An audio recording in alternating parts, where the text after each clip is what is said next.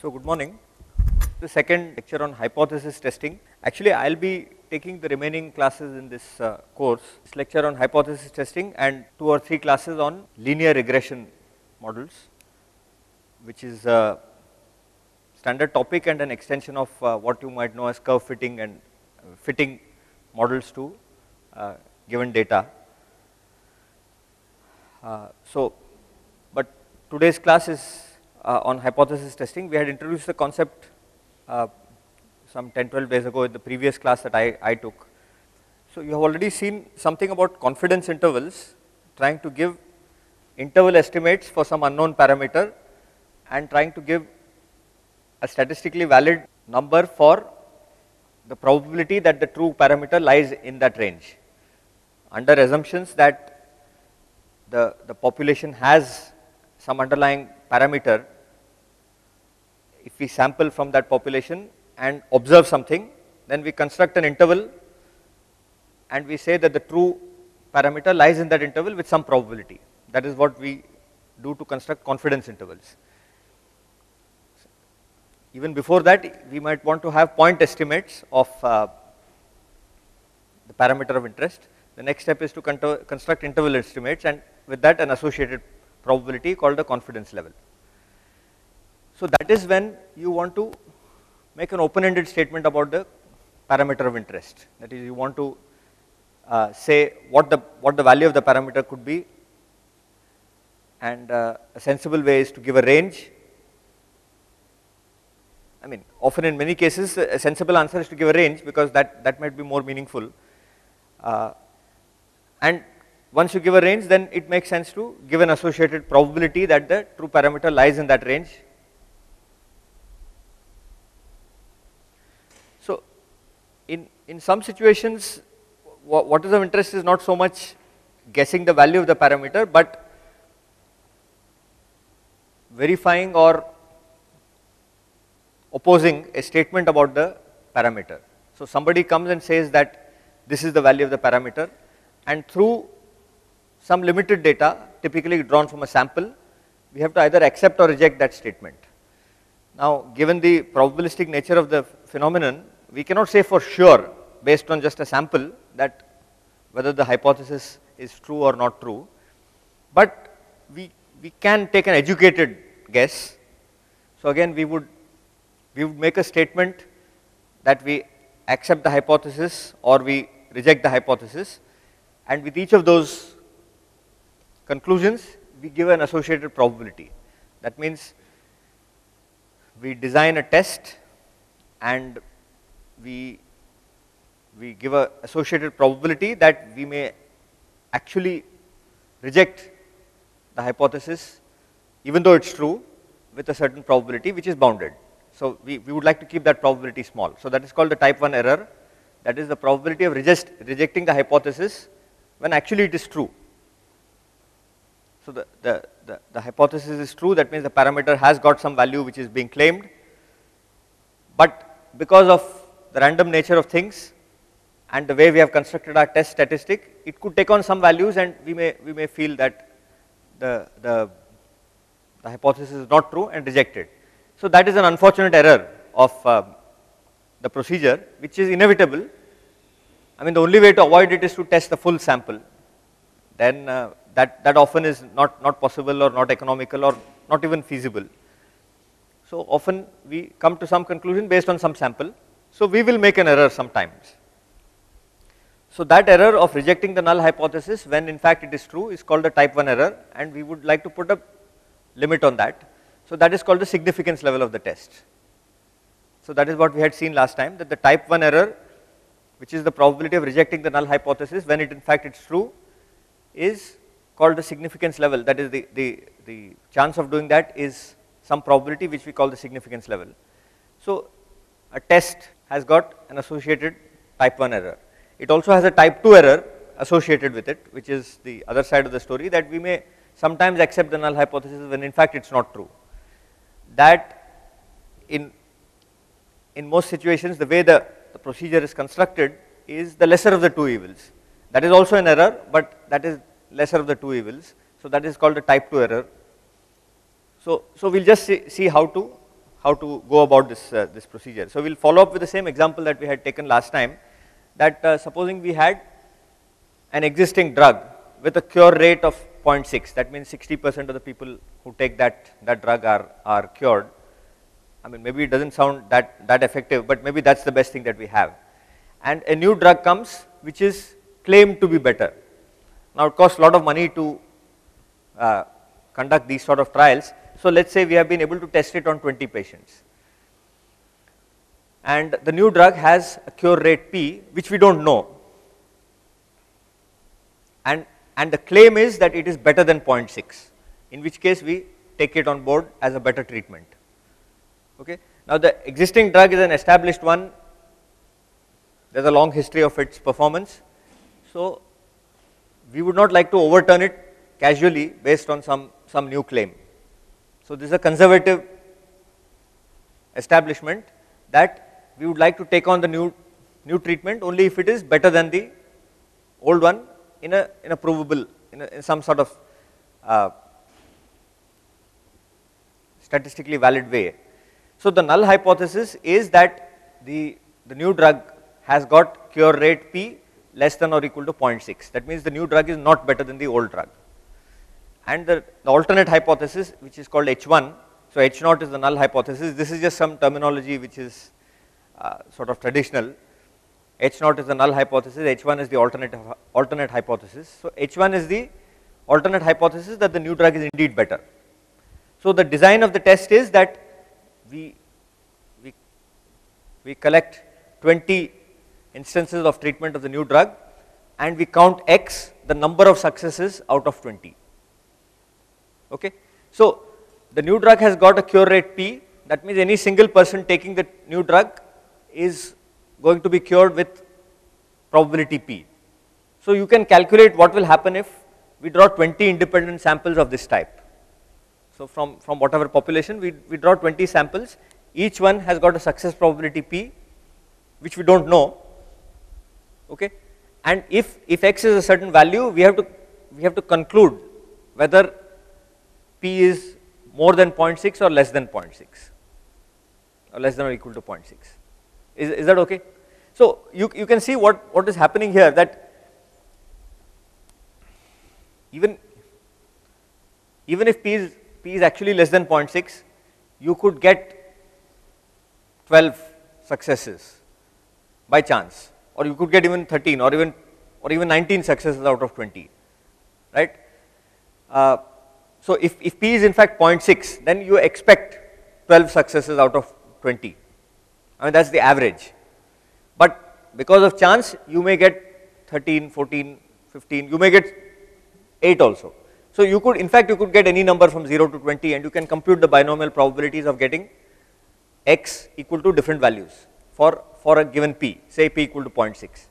Is that okay? So, if X takes on a certain value, then we have to decide whether to accept the null hypothesis or reject the null hypothesis. Okay. So, if P is equal to 0.6, let us say, that means the null hypothesis is true, that means the new drug, so the new drug is not better, it is equal to 0.6 or less.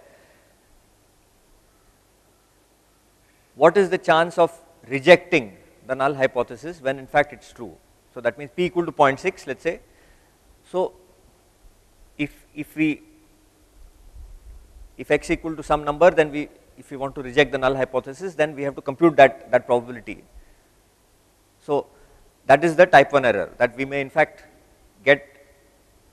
So, obviously we will take X greater than 12, because X equal to 12 means that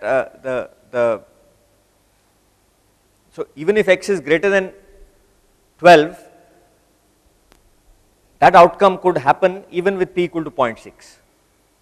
So, we want to put a cap on that probability, and then so let's just tabulate it and see what happens. So, let's say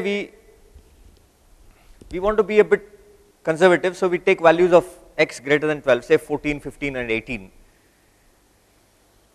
That means we accept the null we accept we reject the null hypothesis only if 14 or more successes are observed in the new treatment.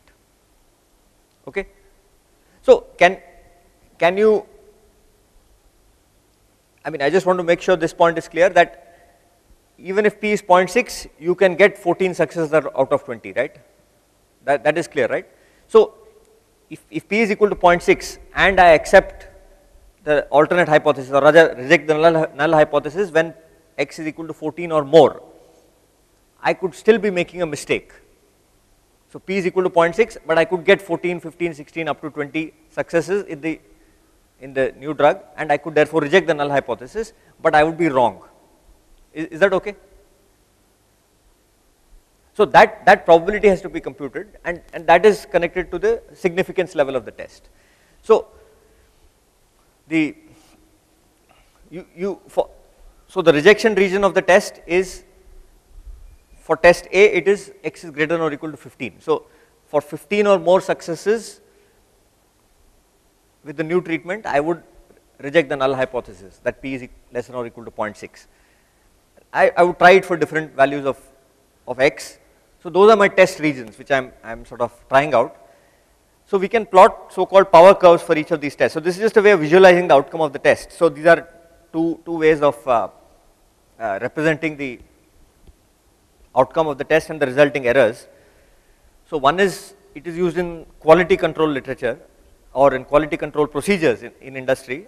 That is when you are, let's say you are sampling from, so a lot has come to you from a supplier claiming that, you know, the items have some characteristic, some weight, or let's say you get, you're a retailer who is getting toothpaste to stock on your shelves, and your supplier is giving you something, so your toothpaste is supposed to be 200 grams and you sort of weigh it, and because of random variations here and there, it is, so the supplier makes a claim that the average is 200 with some standard deviation. So you get a lot of 1000 and you sample a few, and on that basis you have to decide to accept the claim of the supplier or not. So that's the type of situation which for decades has been practiced in quality control, inspection based sampling. So the term used there is the operating characteristic. It is the probability of accepting the null hypothesis for a given parameter value. So this is there in figure 8.2 in Ross's book, you can see it. So we won't, meaning there are different ways of visualizing this test procedure. So what I am going to use is the so-called power function, which is the probability of rejecting the null hypothesis, which is just 1 minus this beta mu. So the power function of a test is the probability. So the power of the test is when you reject it. So it tells you the probability of rejecting it for a given value of the parameter mu. So here we will just spend a few minutes on this curve. So for our example, we have plotted for different values of P, the unknown probability, for different values of P, what is the rejection probability based on my test region. So if my test region is x is greater than or equal to 15, that means I conduct the cure on 20 people and I measure the number of successes, and if it is 15 or more, I reject the null hypothesis, namely that the new cure has got P less than or equal to 0.6. So I accept that P is greater than 0.6 if the number of cures in 20 sample is greater than or equal to 15. Okay. So if each of the elements in the sample has got a success probability of P, then you can compute what is the probability that there will be more than or equal to 15 successes out of 20. So that curve can be plotted. So actually you can see that for any given value of P, what is the number of successes. So that's just a binomial thing.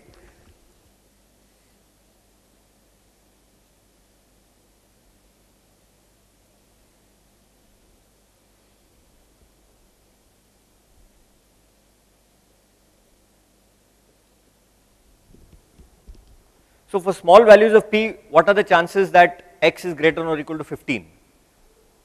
it will be very small and asymptotically going to 0 as p goes to 0, right. So it's going to be something like this, asymptotically going to 0. And for p large, let's say close to 1, what is the chance that x is greater or equal to 15? Close to 1 and asymptotically going to 1, right. Is that okay? So, you know, each element in the sample has got success probability p. I take 20 samples. What is the chance that I will get 15 or more with a given probability p which is close to 1? It will be almost 1. Okay. So it is going to be like this. This is 1.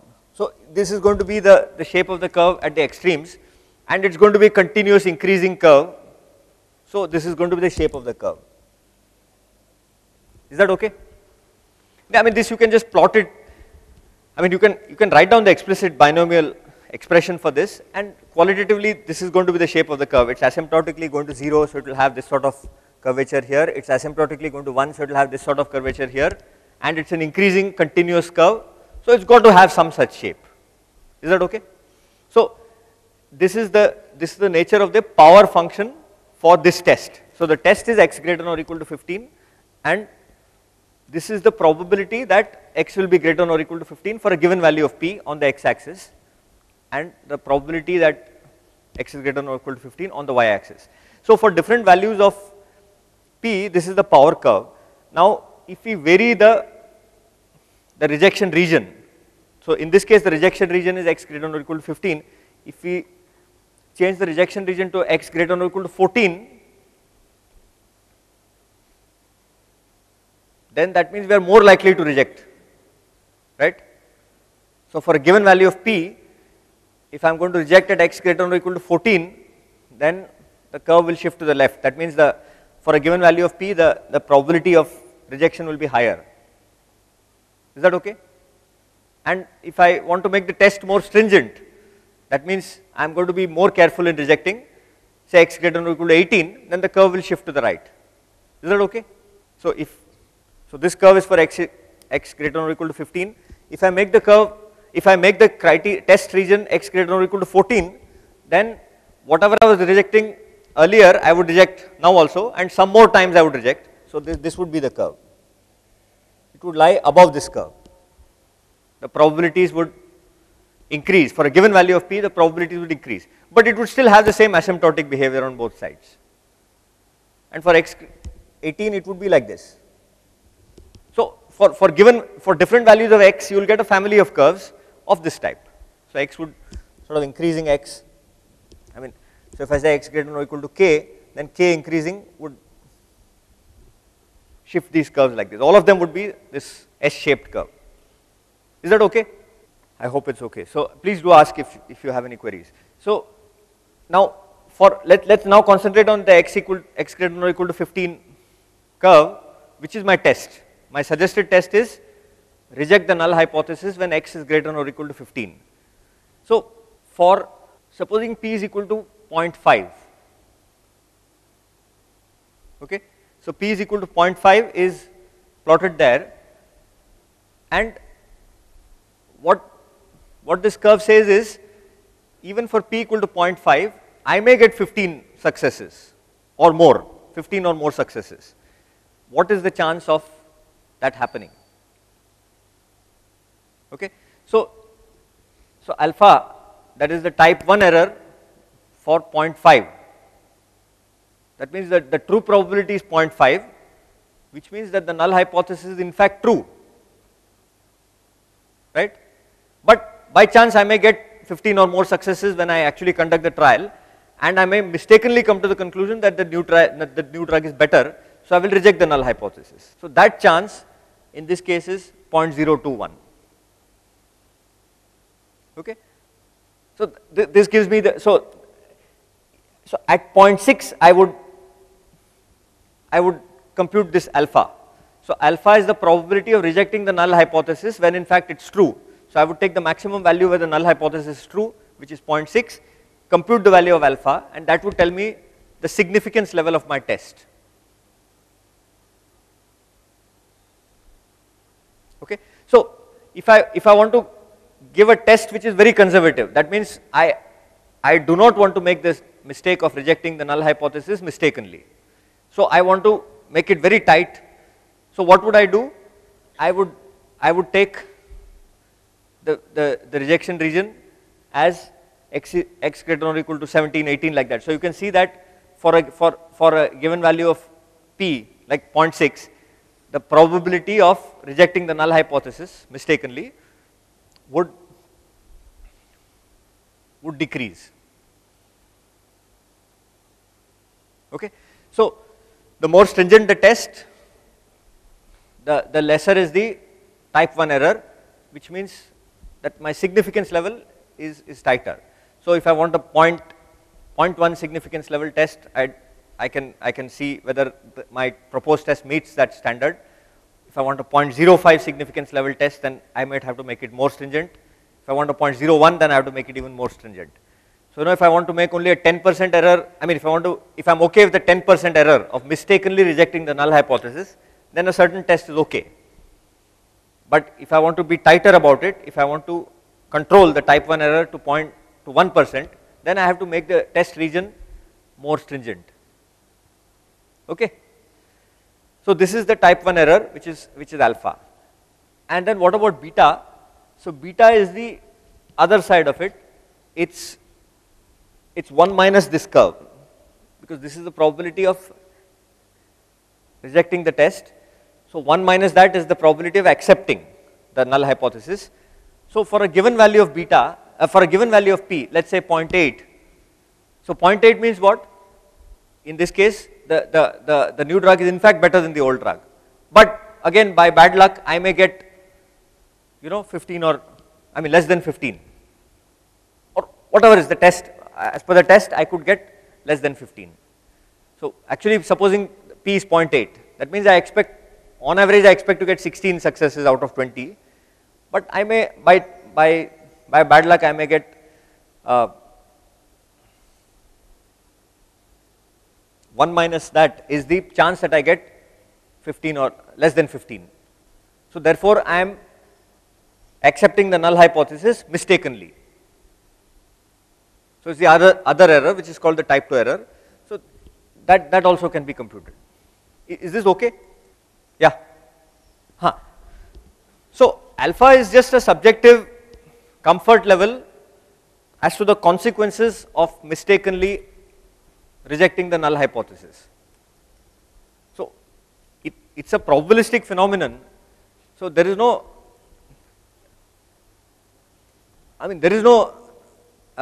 absolute norm for it. 5% is taken as if we don't know anything about it, then 5% chance seems okay. But in some cases, we are willing to take a chance and say 10% significance level is okay. Some cases the stringency is increased because the consequence of doing something mistakenly is severe, more severe. So we take it as 0.1%. 0.01, 1%. So it is a subjective thing. There is nothing sacrosanct about it at all. Okay. In fact, we'll just come to that thing that sometimes people are uncomfortable about telling beforehand what is the alpha that I would like to use. So what people do is, for a given test, okay, you compute what is called the p-value, which is the chance that so that means for any significance level below or equal to that p-value, you would accept. So then that sort of saves you from having to specify upfront. So that to avoid that statement of the judgment of the type 1 error acceptable level, which is the significance level, people compute the p-value of the test, which I will just put up. So if the p-value is 0.2, then any significance level below 0.2 is then the test would be, the null hypothesis would be rejected at that significance level. That means there's even up to a 20% chance that I could commit the type 1 error. Okay. So if I am comfortable with a 5% thing, then I would say no, this is too risky. If somebody else is comfortable with even a 10% error, it's still too risky. So I don't have to tell that, I have a 5% assessment, you have 10% assessment. If somebody says that here is the testing procedure and the p-value is 0.2, then that means up to a 20% chance of type 1 error is possible. Then both you and I may decide this is too risky. I may be more conservative than you, but both of us may feel, no, this is too risky in any case. So, without having to, commit oneself, the p-value tells us the maximum significance level up to which a test is this thing. So, the onus is on the testing person to give you the data, and then you have to decide. Either you tell the criterion upfront and then the person applies it, or else the person tells you, look, this is the test, and for all these values of significance level alpha, your test would be accepted or rejected, and then you take a call. So the p-value is sort of pushing the onus on the tester, so that I don't have to think about a subjective thing till I'm forced to. If I see a p-value of 0.2 or 0.4 or something, then it's clearly too risky, without having to say exactly what is my acceptable risk. Okay, so it's just a way of doing it.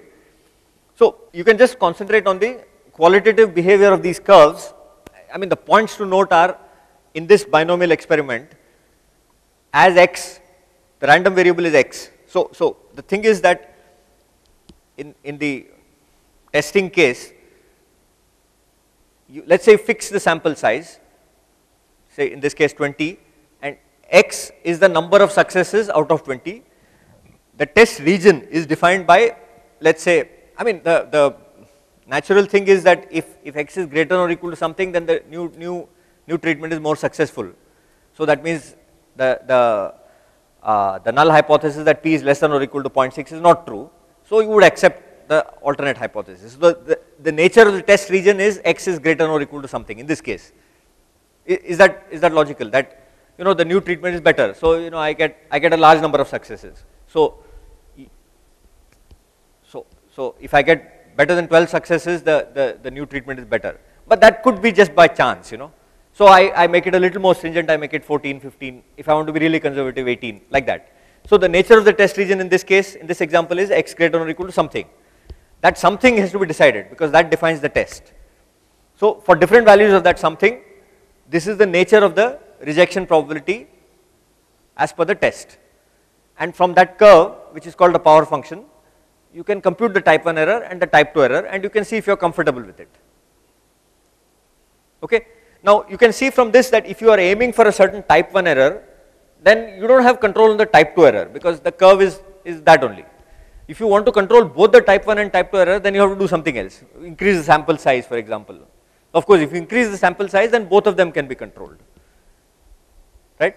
So for a given sample size, you can control only one of them, type 1 or type 2. Type 1 is considered more severe, so you control type 1. Then you live with the type 2, associated type 2 error. Is that okay?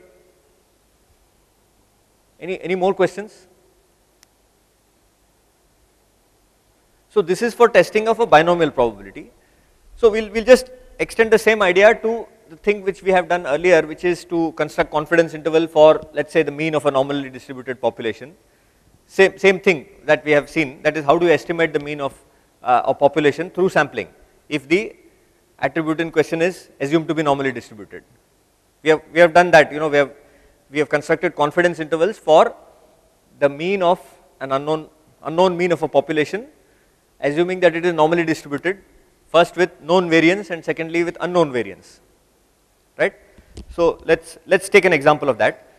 So testing for the mean of a normal population with known variance. So I draw some samples from that population, so x1 to xn. So I draw n samples. So this is normally distributed with known variance, sigma square, and unknown mean, mu. So where does this arise?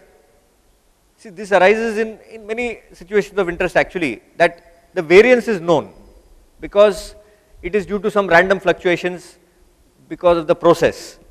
Let's say I am manufacturing something, so there are all these variations which are due to chance.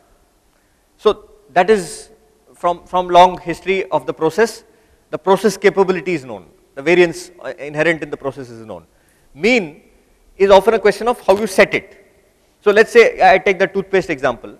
I have a process of filling the tube with toothpaste. Now that process inherently has got some variability, you know, because of whatever, I mean the wear and tear in the machine, vibrations, various, you know, environmental factors. But the mean is the setting which I have put in the process, which is up to me. So I have done something which let us say I have set it. Now the question is to verify that setting, the mean. The variation is standard part of the process, it is known from past data for different values of mu, independent of mu. So the variance is known, sigma square, and the mean is unknown, which is mu, and we are trying to estimate mu. Or rather, in this case we are not trying to estimate mu, we are trying to verify or contradict a hypothesis that mu is equal to mu naught.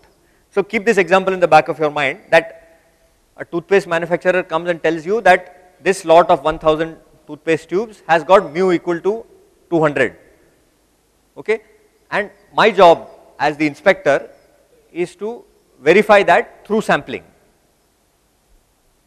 I know the sigma from past this thing, so even if mean was 250 or 500 or different sizes of the toothpaste tubes, I know that there is going to be some variation. So I do not expect all the tubes to have exactly 200 grams, but I expect some small variations.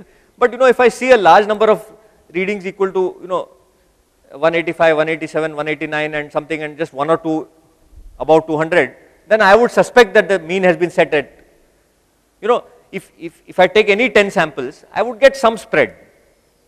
Some of them may be more than 200, some may be less than 200, and the mean of that sample may be, say, 195. Now that fellow will come and tell me, look, this is because of chance variation, you know, it's because of inherent variability in the process, the mean is actually 200.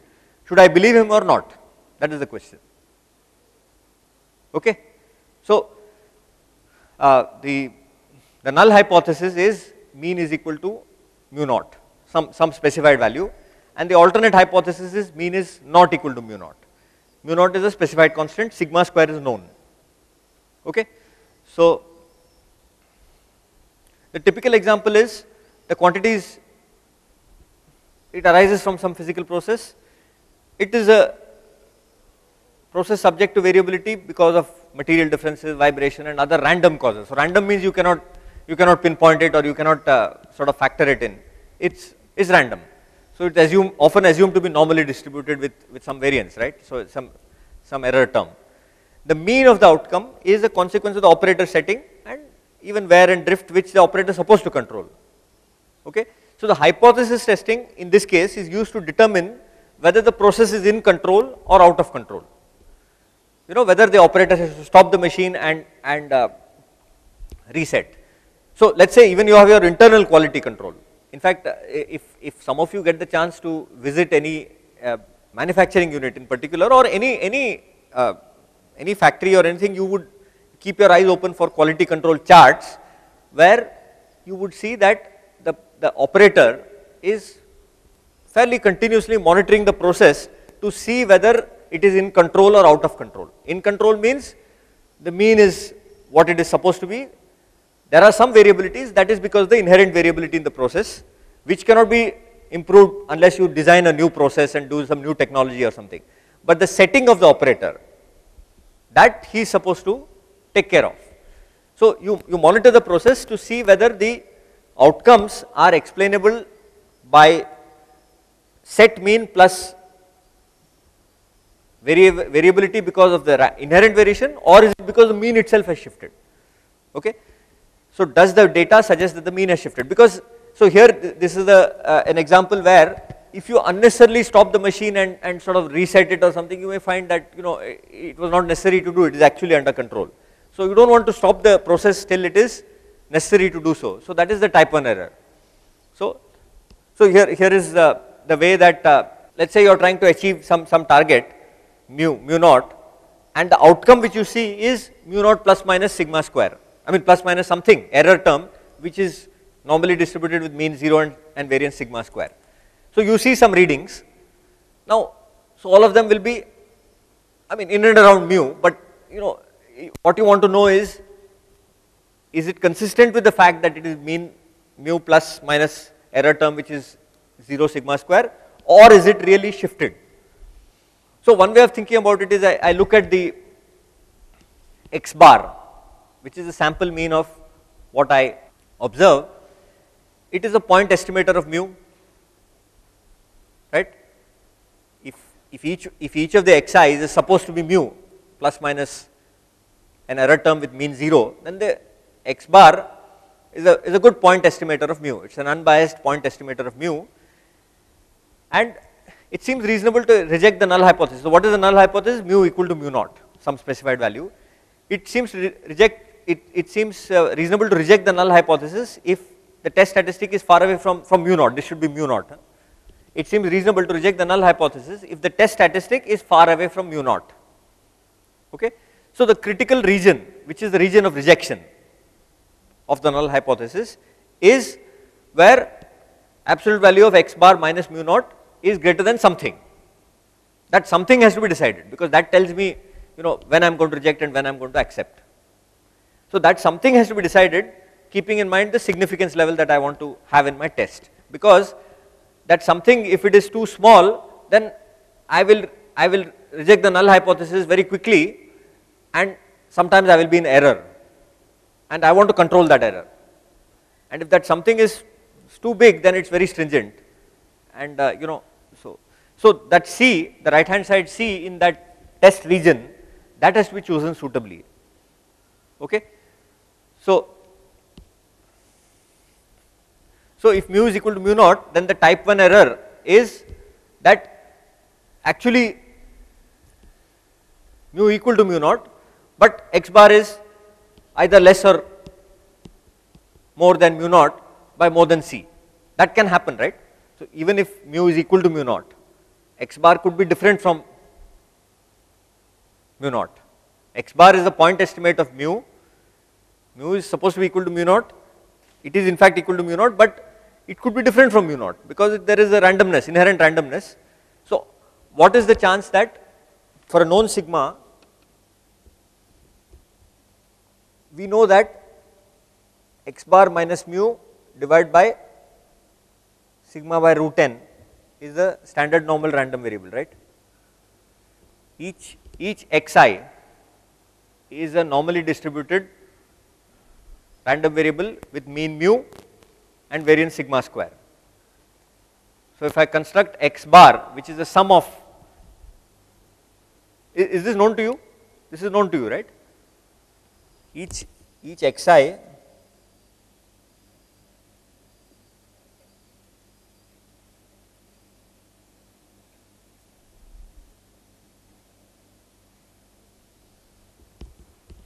is normally distributed with mean mu and variance sigma square. So x bar, which is the sum of n xi's divided by n,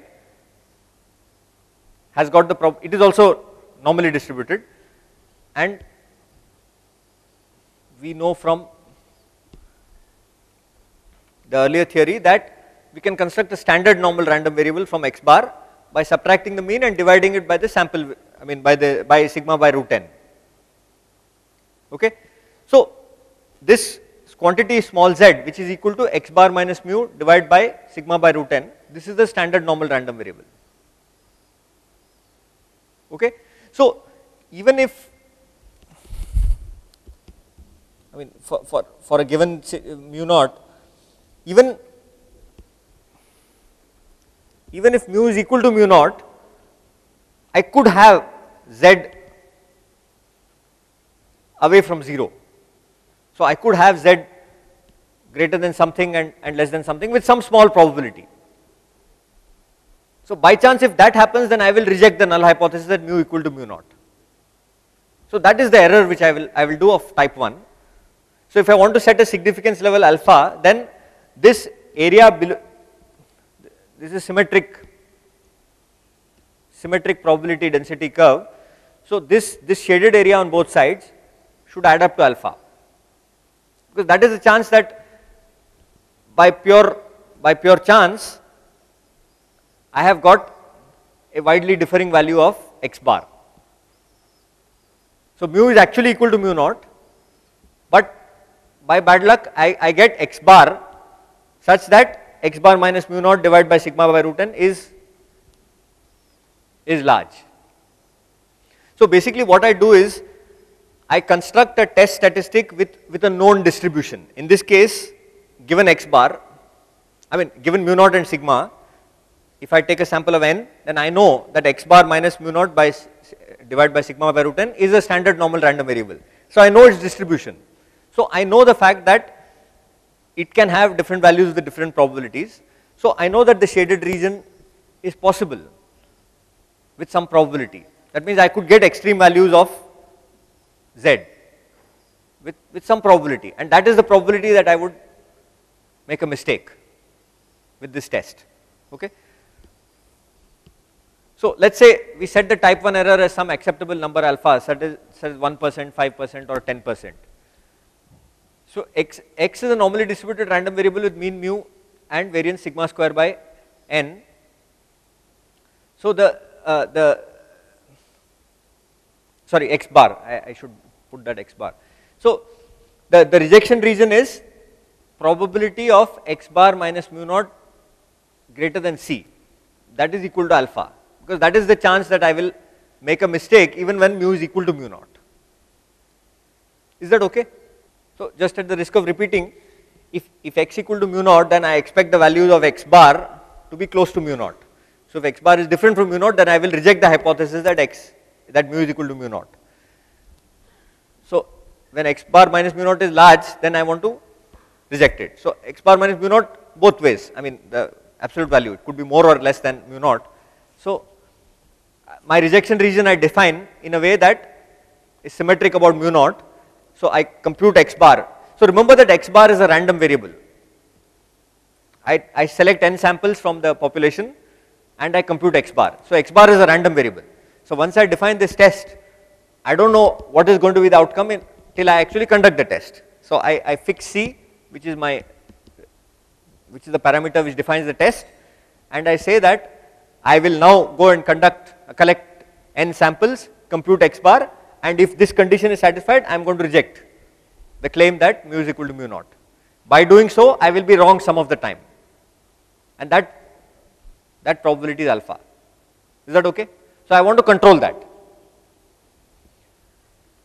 So we will write the statement that x bar minus mu naught is greater than c, that probability is equal to alpha in terms of a standard normal random variable which has mean 0 and variance 1, because for that we have tables. Okay. So this is just what I said a few minutes ago, that x bar is normal with mean mu and variance sigma square by n. So the random variable x bar minus mu divided by sigma by root n is a standard normal random variable, meaning with mean 0 and variance 1.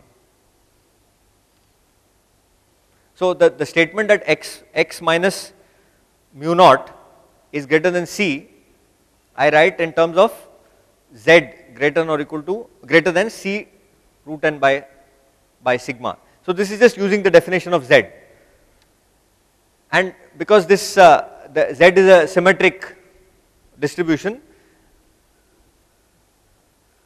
the fact that the absolute value of z is greater than c root n by sigma is equivalent to z greater than c root n by sigma with alpha by 2.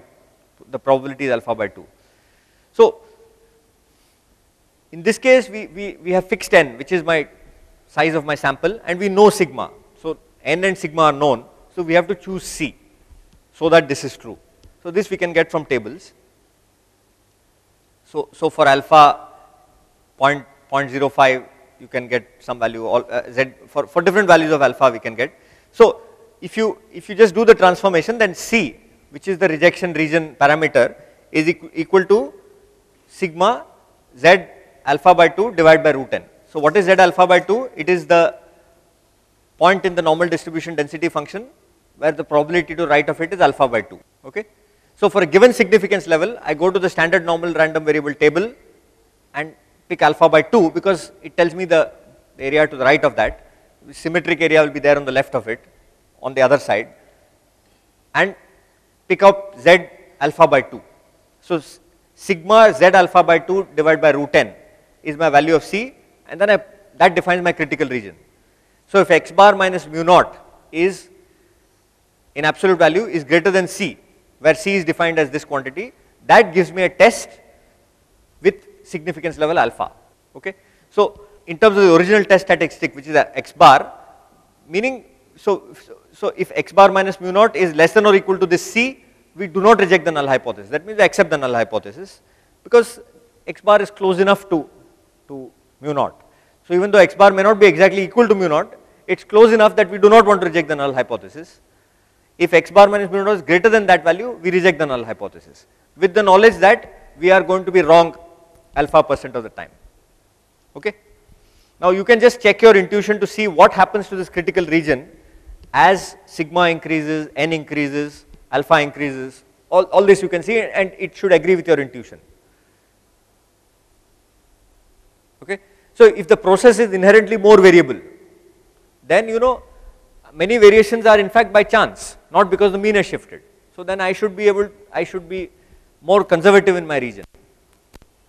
Okay. So you can check what happens to this critical region as sigma, n or alpha, which are the parameters in this. So the parameters in the critical region are the right hand side of this inequality of which defines the critical region, that is sigma z alpha by 2 divided by root n. So each of these you can parametrically vary in your mind, and that means if I take a larger sample, what happens? If I have a higher significance level, then what happens? That means I am willing to tolerate more of a error. If I have a process which is inherently more variable, then what happens? You can check all this. Is that okay? So please try it, and you can see that it agrees with your intuition. So any questions about this part? So this is the material in chapter 8 in Ross's textbook, the first part of it. So it is just saying that if the null hypothesis is true,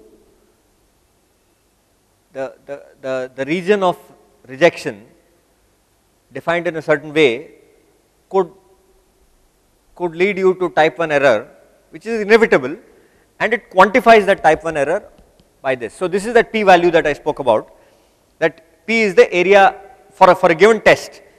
So if I draw this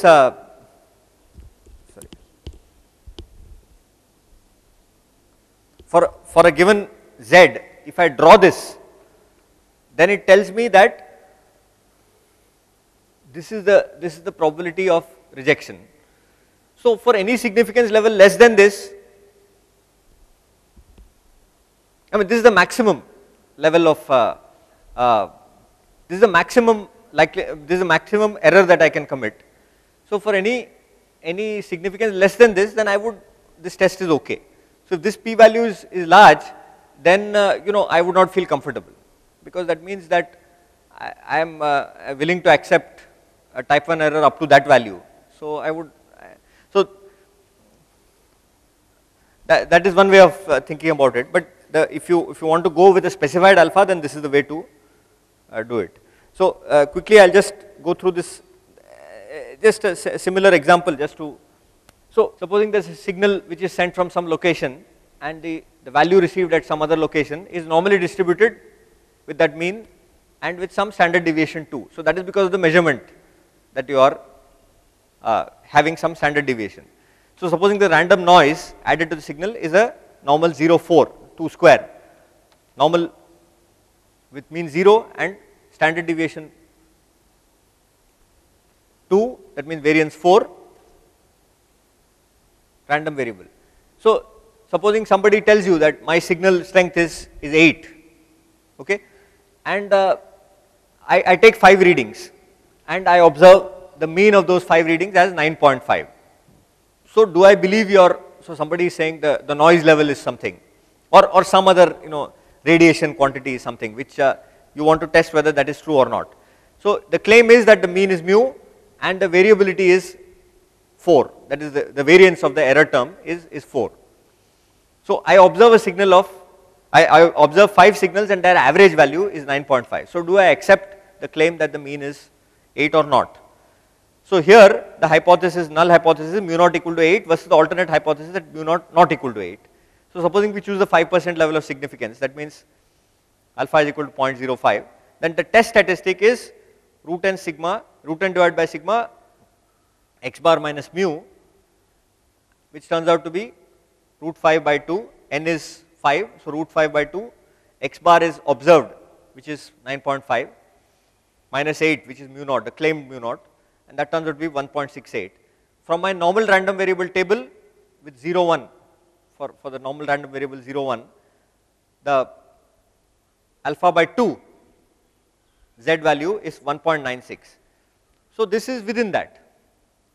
So what it says is that if I take 5 readings from a mean 8 variance 4 normal random variable and take the average of those, I could get average of 9.5. The invariant variable is significant, I mean is high enough that I could very well get a 9.5 value even if the mean is actually 8. So there is no reason for me to disbelieve it right now. Of course, if I, if I took 5 readings and I got an average of 11, then I would be highly suspicious that the mean is 8. On the other hand, if I took 100 readings and I got a value of 9.5 mean, then also I would be suspicious. More n, the more n is, the more I expect x bar to be closer to mu. Okay. Similarly, it depends on alpha, at what level of error I am willing to make. If alpha is lower and lower, then I may or say if alpha is higher, instead of alpha equal to 0.05, alpha is 0.1, then I may say, yeah, I am willing to reject the claim that mu is equal to 8, 9.5 seems too high. I know I will be wrong some of the time, but I am willing to be wrong 10% of the time, then that is okay. But if I am willing to be wrong only 5% of the time, then I would not accept the claim that mu is equal to, not equal to 8. Is that okay?